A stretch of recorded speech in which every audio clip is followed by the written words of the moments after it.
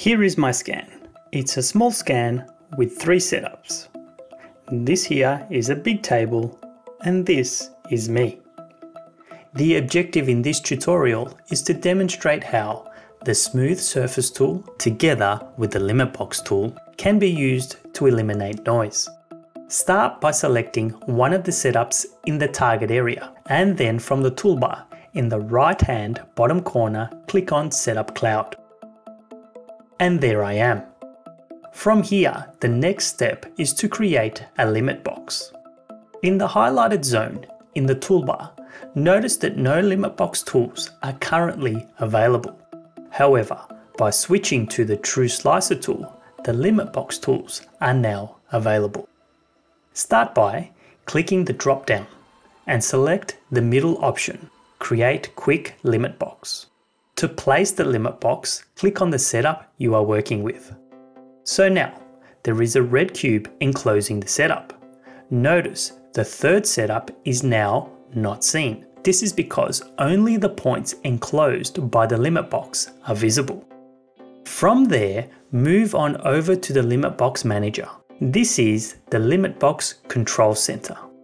I have one limit box that I created previously. I can delete this box and now click Save to create a new limit box.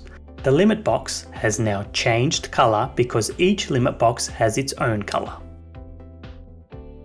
Then I deselect the visibility and I minimize the dialog.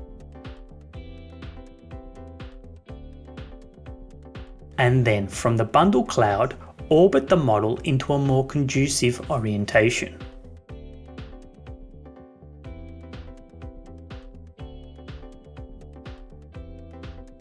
And then toggle the limit box visibility back on.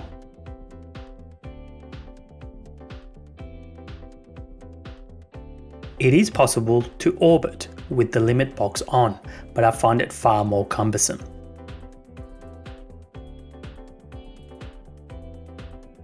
To rotate the limit box, drag the mouse to the edge and hold the Alt key as you drag the mouse in the rotation direction. I can now push in the box's faces to condense the model. It is important to note that the limit box is not deleting the points. Think of this as a cropping tool, so I can repeat the workflow until I have a concise space to work within.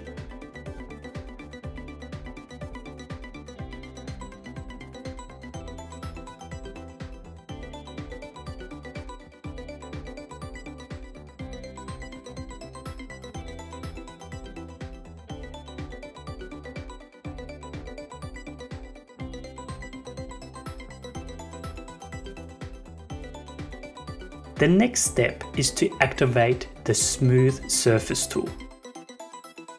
Notice as I launch the tool, the model switches from color to a grayscale. Double-click to activate the tool. The goal here is to remove my silhouette from the scan. The Smooth Surface tool does this by marking my selection, which in this case is the table, so that any points beyond that plane are identified in red. I can add more clicks to increase the tolerance until most of the table is selected. So I am left with most of my silhouette in red. Now let's focus some attention below. This is where Cyclone will action the selection to delete the marked points. Just to be clear, the marked points are the red points. Firstly, I can draw a fence around the target area.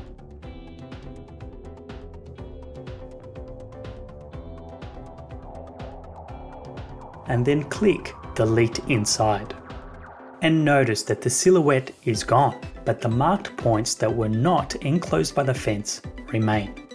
The second option is to just delete in bulk by clicking the Delete All marked. Both methods have their specific applications. To finalize, go back up to the Smooth Surface tool and click.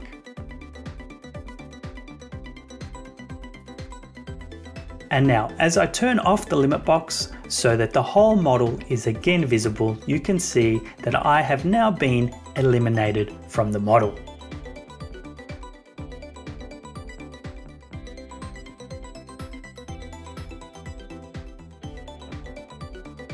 In the last part of the tutorial, I will repeat this workflow to remove the other two silhouettes. This is a great opportunity to summarize the key steps. Step 1. Use the limit box.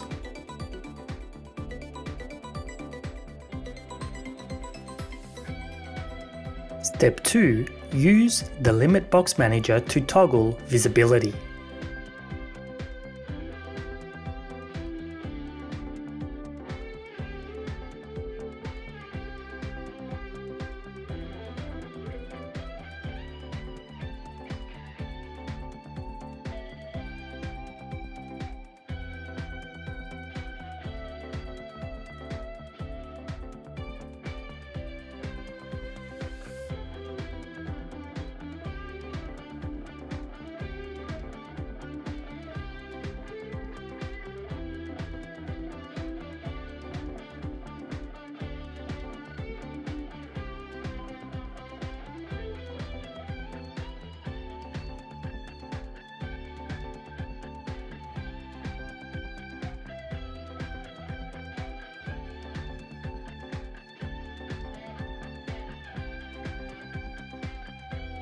Step 3. Use the Smooth Surface tool.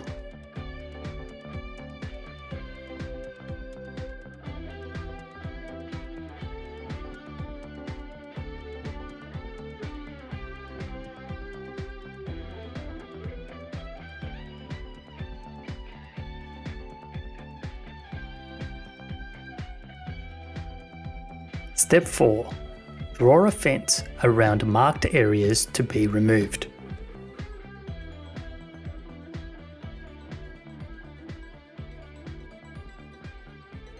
Thanks so much for watching.